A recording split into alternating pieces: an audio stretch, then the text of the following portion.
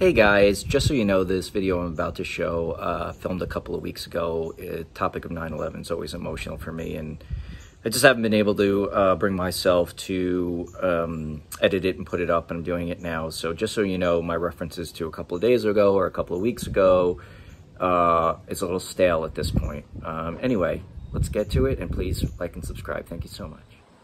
Hey guys, and welcome to my channel. Welcome back. If I'm lucky enough to have any repeat viewers, please remember to like the video, subscribe if you haven't already, and hit the notification bell.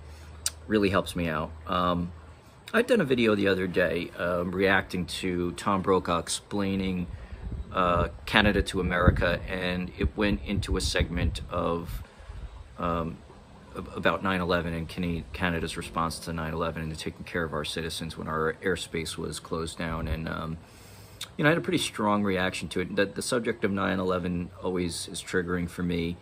Being a New Yorker, being here when it all went down, it just, to this day, it's kind of a hard topic. But so many of you were so thoughtful in your comments to me, and I really appreciate that.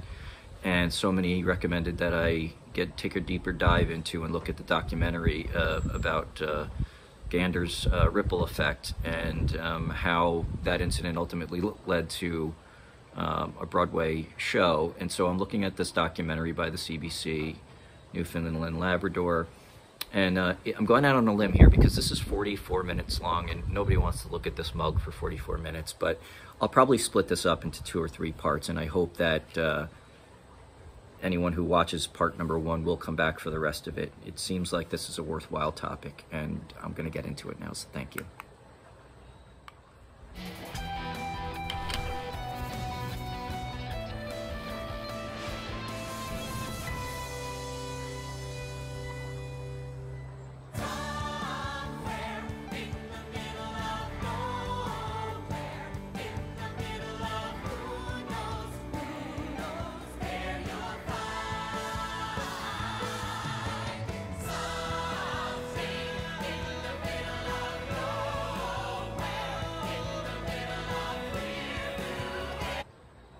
If you've never been to New York City, what they were showing you was the 9/11 memorial where the Twin Towers used to stand, and that well is the footprint of where the building was.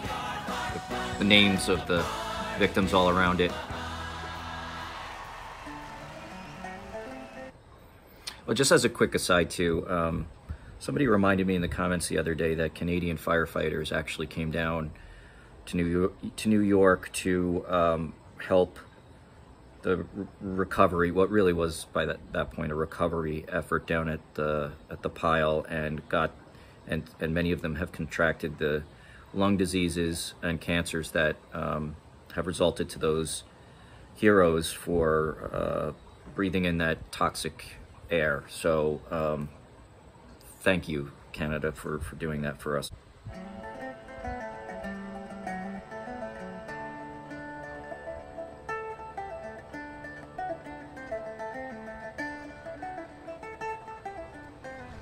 On a clear blue September morning, steel straight lines broke and crumbled, changing the world.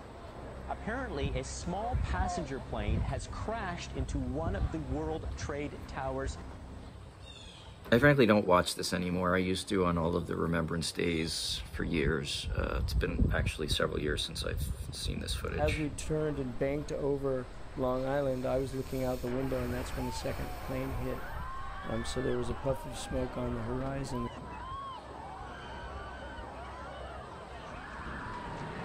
my God, there it goes!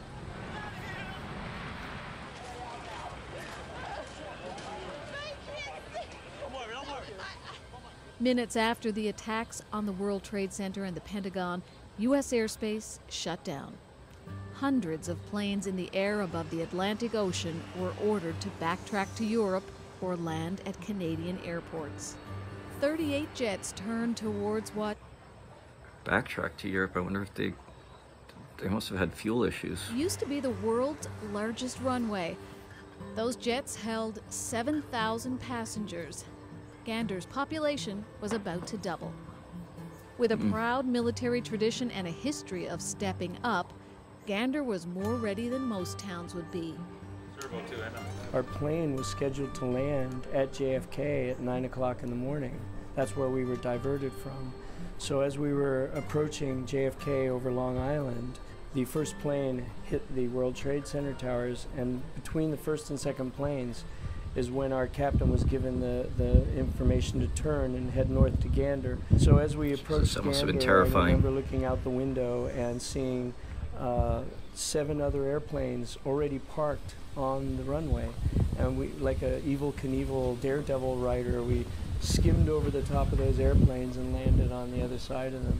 Welcome to unexpected visit to Canada. We're in Gander, just informed of a horrible tragedy in Washington and New York City, and thank God we're not a part of it. We're safe here, but anyway, every single plane over the ocean is being diverted here, I think. So we're not sure where we're going to go or how long we're going to be here. We had received a report through our communication lines that what would appear to be maybe a terrorist activity or hijacking has occurred. On the ground for 8 hours, and It must have been really confusing for them because they weren't able to just sit in front of a TV and watch events unfold, and probably weren't able to get current information. on the plane for, I don't know, 8, 15 hours? I don't know. Don't even know. Anyway, we're getting ready to get off soon. I learned when we got off the airplane, these yellow school buses that were there to shuttle us around, the driver told us they were actually on strike. And they had come off the strike in order to help people. And I'll never forget, clear as day, we got off the plane, it was this beautiful blue sky, completely warm. The first thing that happened was somebody came to me with like a little box of food and a toothbrush. And there was a complete stranger who just walked up to me and said, "Here." While the bomb squad was examining the planes full of passengers, Little kindnesses and comforts like that can really make a huge difference when there's traumatic events going on. people of Gander and surrounding towns got busy, setting up cots, gathering bedding, and cooking for thousands. Everybody had to be processed by the Red Cross, and this is where they had tables set up with all the food and everything for all the passengers when we got off the plane. And that's what was so amazing to us is, you know, we've been on the airplane all night, we get off, and I was just shocked at the amount of food they had cooked overnight. They obviously did not sleep 1 minute. My children were 8 and 9, and actually it was a very hard day for my husband because there was such an unknown for him. All they knew is that I was flying, you know, my husband and my kids, but they didn't know where I was. And they spent the whole day not knowing where I was because even though they tried to call American, I mean, you weren't going to be able to get through. And American had a huge domestic operation to deal with, not to mention the fact that And we just didn't know. We just didn't know whether there were other planes. You know, we heard about the Pentagon, and then we heard about the plane that crashed in Pennsylvania. It was just a lot of speculation as to even whether our fighter jets were shooting them down. And had lost 2 airplanes. I knew where Sorry. I was. I knew I was okay. I knew I was on the ground in Gander, but my family did not know. So it was much more challenging for them. And in the beginning of the musical, when Jen picks up the phone and says, "I'm fine, Tom," it's still very hard for him. No, I'm fine, Tom.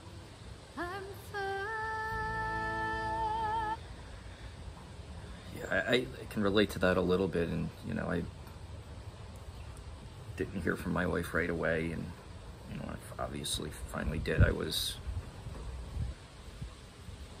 thrilled. And then the question was, how does she get out of Manhattan? For the 7,000 passengers who were finally out of their planes and on the ground, relief was soon mixed with shock. Incredible. How many are you making breakfast for? Approximately 300. So, Yes, that's right. So hopefully we'll get them all fed within a reasonable time. how long have you been here helping us? we came here yesterday morning and we worked till 9, 10 o'clock last night. We came back again 7 o'clock this morning. So, and we're here cooking breakfast now for people. So we're trying to do the best we can. The effort that people at Gander put into it. I think it's fantastic. The amount of food we have here is unreal. I mean, people have been supporting from all over, from Lewisport, Botwood, various places around the loop, and that food is just coming in. It's amazing, the response that we're getting. The sun rising. We're in Gander, Newfoundland, and this is our home for last night at the College of the North Atlantic in Gander, and they've been wonderful people here.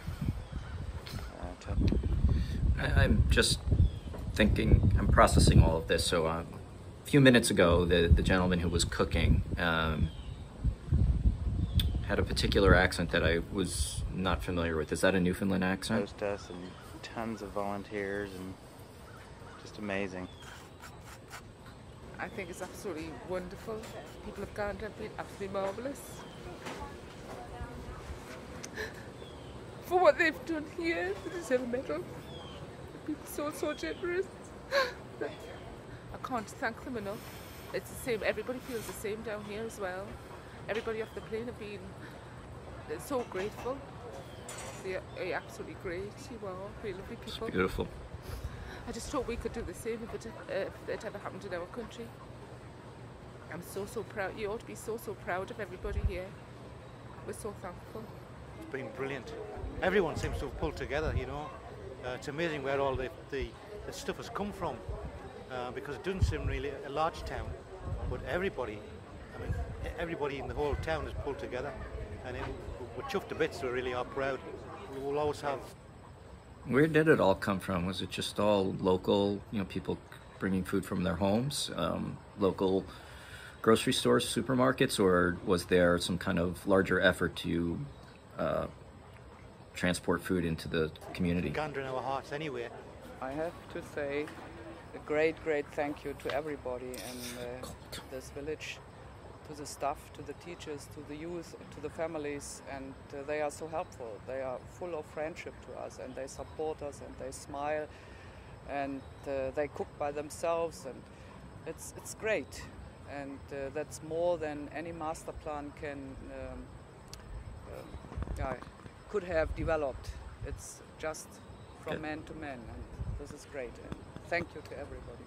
Central Newfoundlanders invited the plane. And I'm, you know, I guess I knew this, but I'm just starting to appreciate the fact that there were people really from all over the world traveling to New York or to the United States that day, and not just Americans. And so Canada came together to support this little international community that ended up landing in this small community. Into their homes to make phone calls or to take showers and to stay for dinner.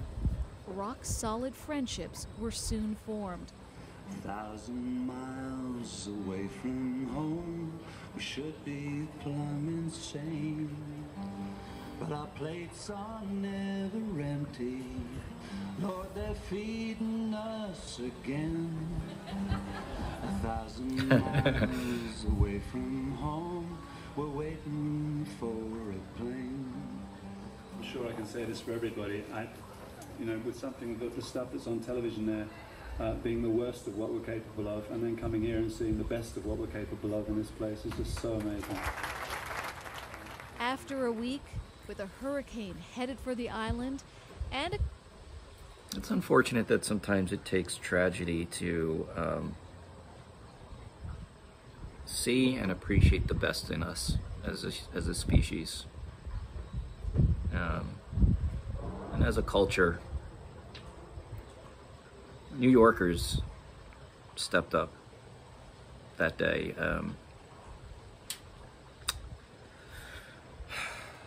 I'm sorry, I'm just a little at a loss for words on this, which isn't good when you're doing a reaction channel. But I'm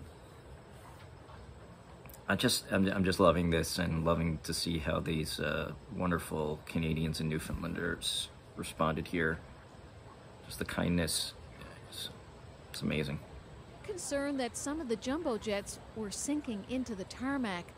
Airlines were finally given clearance to fly.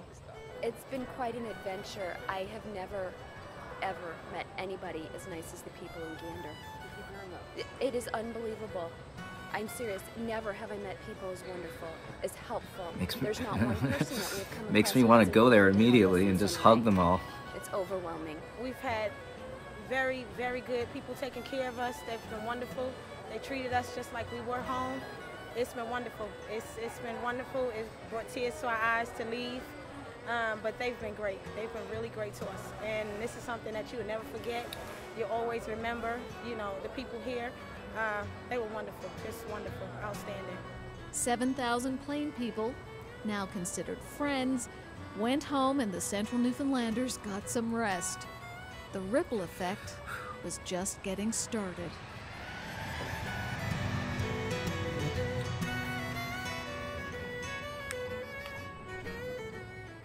Wow, that was, I think this is a good place to stop here. I'm a little over 10 minutes in. It just seemed like it was now segueing into the ripple effect and what the ripple effect is going to be. But the central story of what happened in Gander was coming to a close. So I think this is a good place to stop for now, and I'll do part 2 very shortly if you want me to. And your response to this video, I guess, will dictate that. I'm certainly going to watch it regardless. And yeah, stay tuned for part 2. I can't wait to get to it. Thank you.